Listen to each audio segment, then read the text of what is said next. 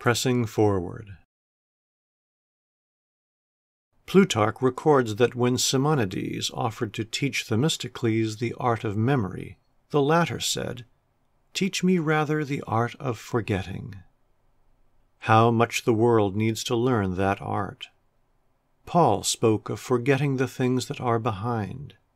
We should forget our mistakes and failures, so far as these cause discouragement. We should forget our successes, if they cause pride or preoccupy the mind. We should forget the slights that have been put upon us, or the insults that have been given us. To remember these is to be weak and miserable, if not worse. He who says he can forgive, but he cannot forget, is deceived by the sound of words. Forgiveness that is genuine involves forgetfulness of the injury.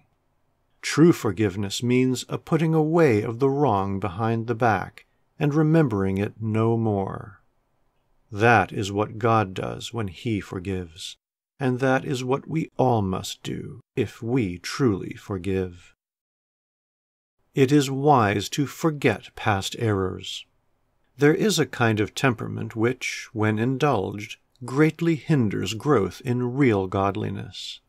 It is that rueful, repentant, self-accusing temper, which is always looking back, and microscopically observing how that which is done might have been better done.